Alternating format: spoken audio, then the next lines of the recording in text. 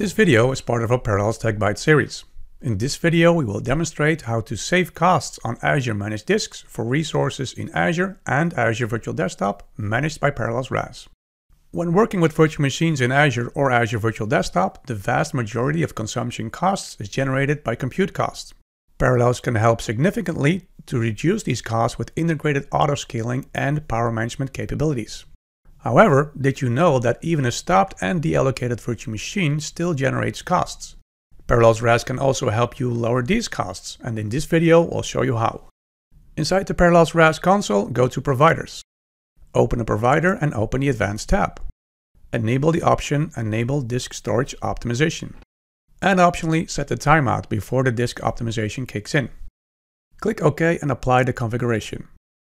Now go to Azure Virtual Desktop. Open the host pool and open the properties of a session host. As you can see, the session host is now in use, and the disk type is configured to allow for the best user experience, which is premium disk.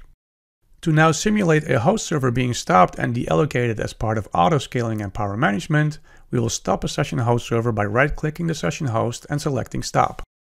This will stop and deallocate the session host in Azure, and after 1 minute, the time you specified, the disk type will be changed to the cheapest storage type. We have fast-forwarded the video at this point a little bit, and as you can see, the session host is now stopped and deallocated. Now open the session host properties again. Note that the status now indicates the session host is offline, and the disk type is now automatically changed to standard to optimize for Azure consumption cost. Using this feature, Parallels RAS can provide the best balance between user experience while the session host server is running, and optimizing for cost while the virtual machine is stopped as part of autoscaling and power management. In this video, we used Azure Virtual Desktop as the example use case, but the same settings can also be applied to our Azure provider when using Azure IaaS as the platform.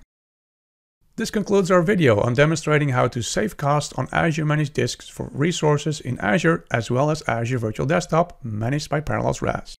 For more content on our integration with Azure Virtual Desktop, as well as other topics, subscribe to our channel and browse to the Parallels Tech Byte series.